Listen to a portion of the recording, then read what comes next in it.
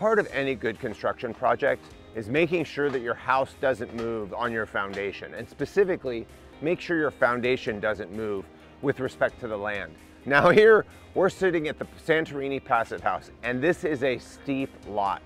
Now normally in a project like this, you have two options. You either can do what's called a pier and grade beam foundation, which is mean you make a big bunch of holes that are drilled into the ground, and they go so deep that they hit the existing bedrock, or they hit enough solid material that the house doesn't move. And then you connect all of those piers with a beam, a structural beam, often 3 feet tall and 2 feet wide, that connects that whole thing, and then you build your house on top. An alternate choice is to build into the hillside where you have enough rock that you can actually set the house down inside the ground but on the rock. In the Bay Area, it's really hard for us to do that for main reason in that most of the soil in the Bay Area is highly expansive clay.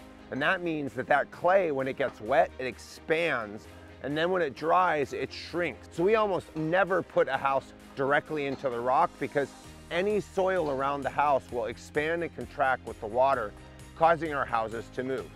So pier and grade beams is really what it's all about here. Now, we're not actually doing an addition on this house, but we are changing the way the house is structured on the land.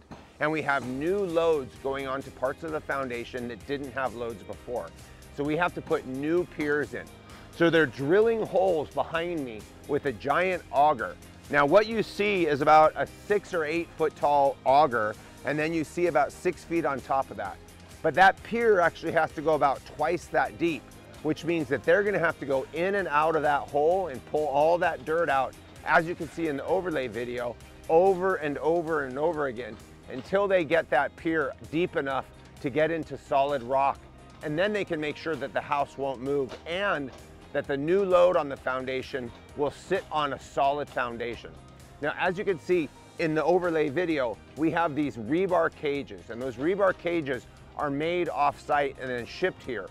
Those rebar cages will go down into the holes that these guys are drilling.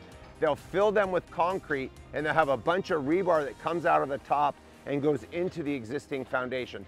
This is a great way to add space onto a house or to reinforce a house without making a whole new foundation. This is better building science, and it's using less material because you're using the existing foundation, adding only the strength that you need, and getting a much better product. If you're interested in learning more about building science or about building a better way, please hit subscribe as we show you how to build a better way.